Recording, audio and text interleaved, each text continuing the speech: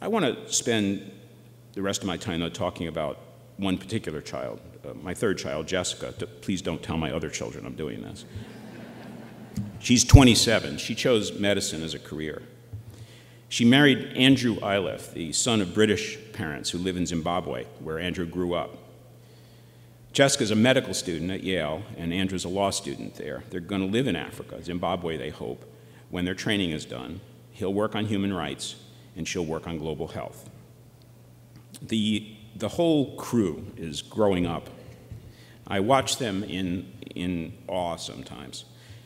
What I admire most about them is that they all seem so much to want to make things better. On Election Day 2008, every one of them was on a campaign trail somewhere. Ben was in Ohio, Dan in Alabama, Jess and Andrew and Becca were in New Hampshire. They're worried, of course, but they will not agree to be victims.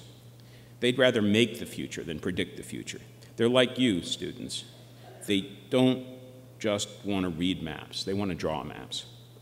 And that brings me to the future that's watching us. We here, all of us today, are setting the table. We're preparing the world for my children and for their children.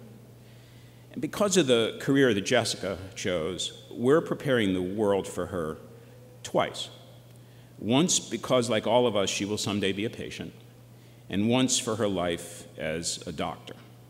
For Jessica, for Dr. Jessica Berwick, as for all the students witnessing here today, we will create, or we will fail to create, the context that will give her a chance to do what she wants to do most with her career, to heal.